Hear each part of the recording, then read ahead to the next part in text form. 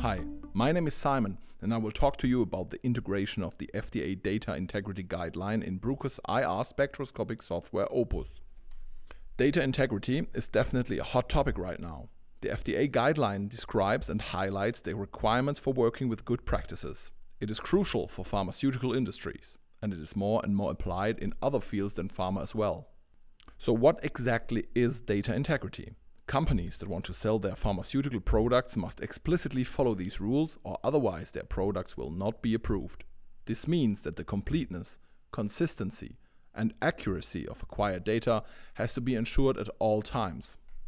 For that reason, Bruker developed the next generation of compliant spectroscopy software to address the FDA guideline as well as good practices requirements, for example 21 CFR Part 11.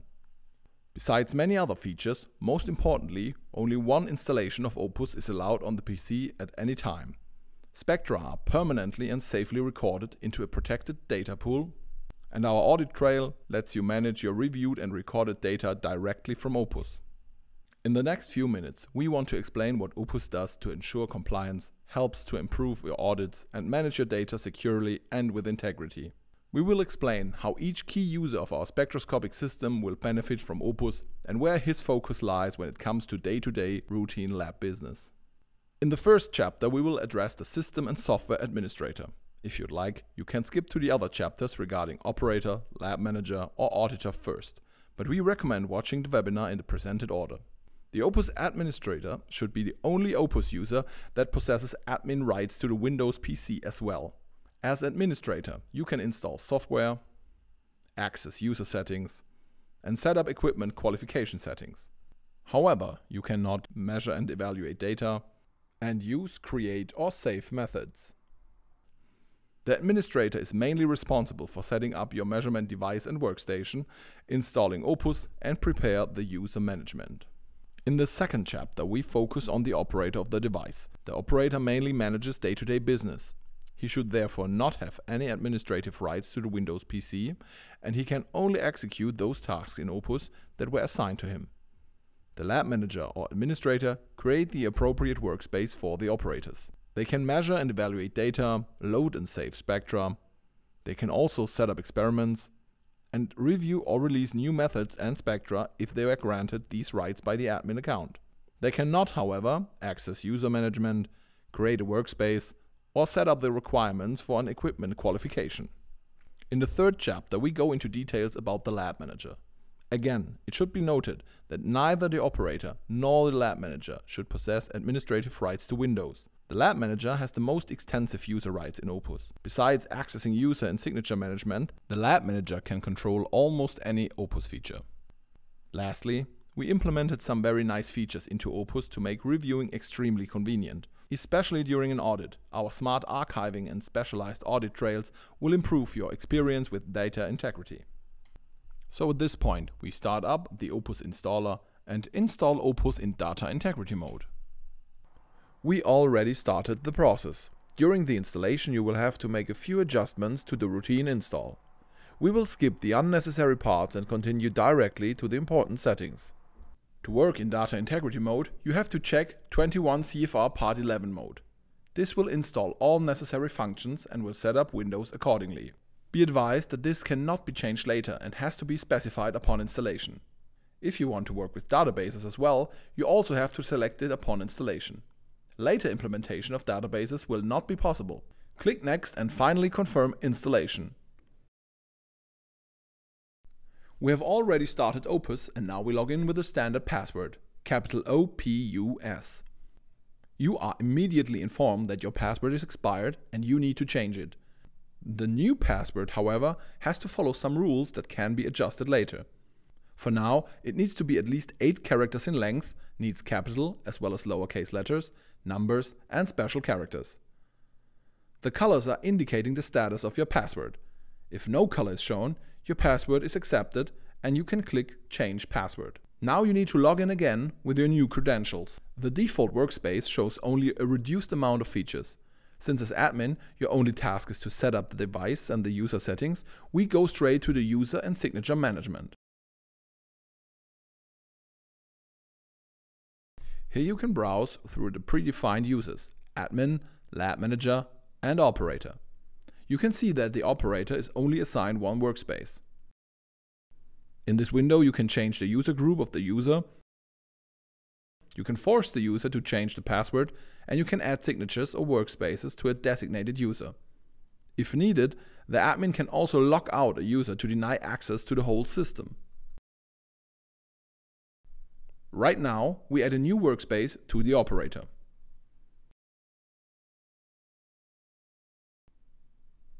To assign signatures to a user, a full name must be entered. In our case, we use a placeholder.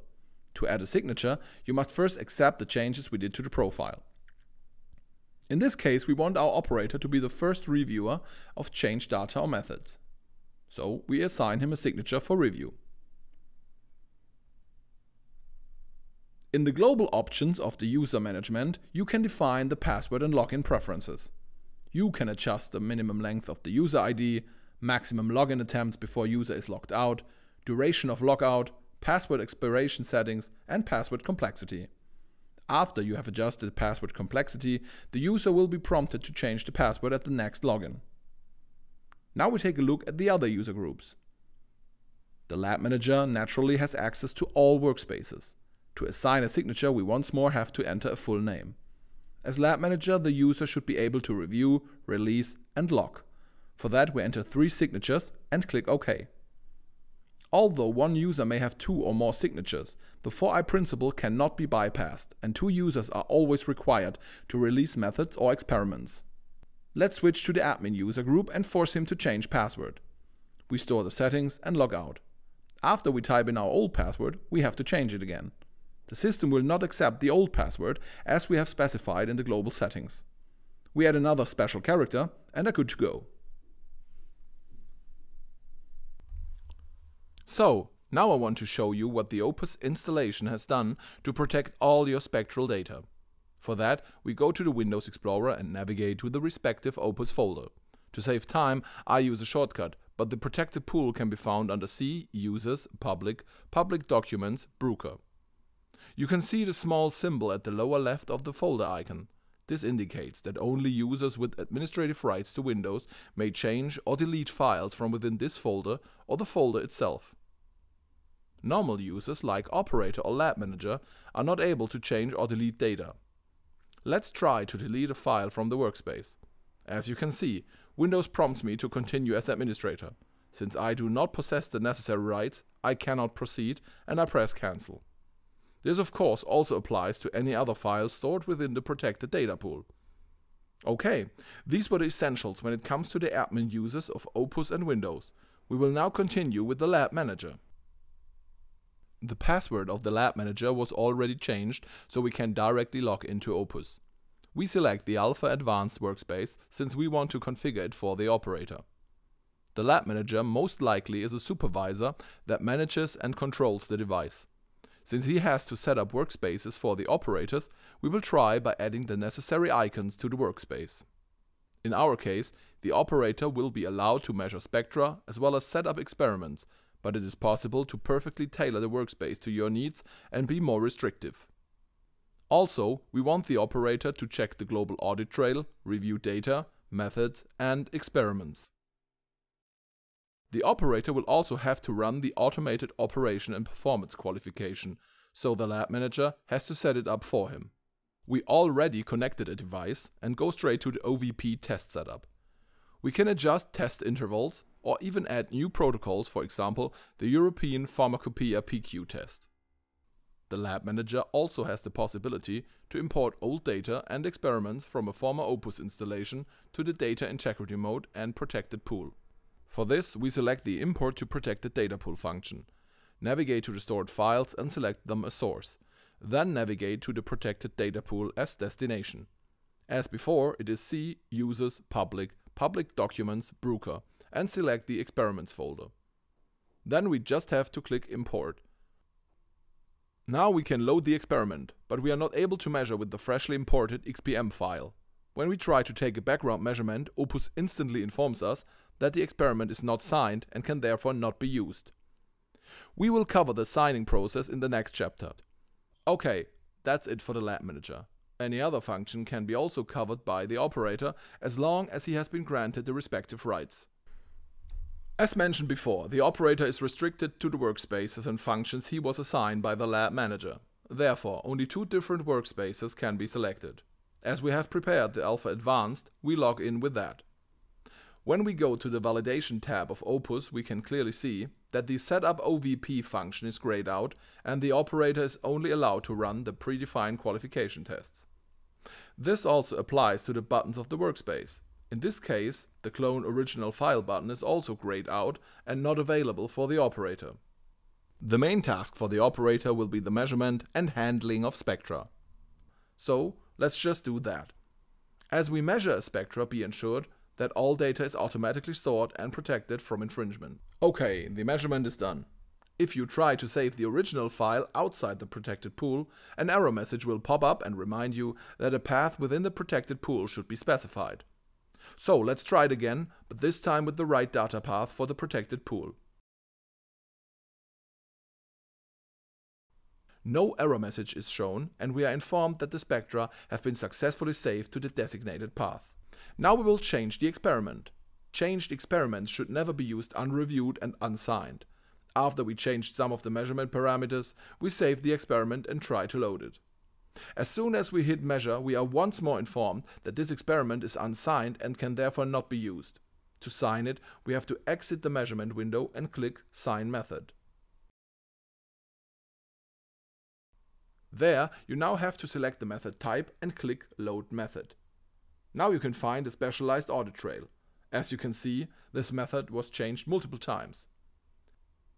Now we want to add a new signature, so we click on the Add Signature button. As the operator has created the file, he will act as a first reviewer to the method. After the credentials have been put in, we click OK, select the reason for signing and continue.